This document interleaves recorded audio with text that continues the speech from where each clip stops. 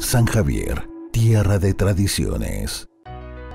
Efectivamente, se ya lleva muchos años ocupando un terreno que no está regularizado, en que ellos pretenden hoy día para poder continuar con todos sus procesos, ¿verdad?, de financiamiento, de buscar fuentes de financiamiento para poder crecer y mantener a todos los vecinos, ¿verdad?, inclusivamente para poder ayudarse con ellos. Acompaño a la Presidenta de la Junta de Vecinos entregando esta documentación para poder ellos definitivamente regularizar este terreno. Con ello les va a permitir, ¿verdad?, tener ya en propiedad, ¿verdad?, y poder ellos como Junta Vecinal poder proyectarse y poder tener también fuentes de financiamiento. Así que ha sido una mañana bastante productiva para ellos. Santa Amalia Rural necesitaba desde muchos años esta ayuda y hoy día la estamos formalizando, entregando la documentación.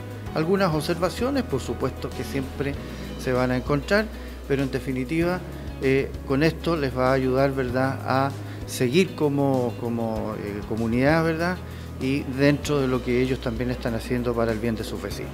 Agradable saber que ya vamos a tener nuestro recinto para nuestras áreas verdes, para nuestra copa de agua, porque realmente nos hace falta un espacio para la comunidad. Igual agradecer al alcalde, agradecer al departamento jurídico, agradecer a las personas que nos donaron el sitio para nosotros poder hacer todo este trámite y que salga todo bien, ¿no?